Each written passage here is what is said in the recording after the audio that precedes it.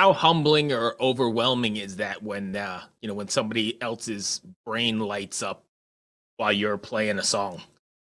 I mean, and at that moment, it doesn't feel like it's your song.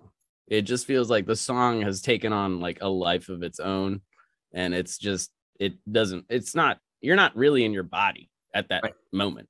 And plus, like, a lot of these songs, we've played them like thousands of times. Right. So it's almost like your mind is allowed to wander. It's a muscle memory, and it's Right. almost like you're not even there really. Right.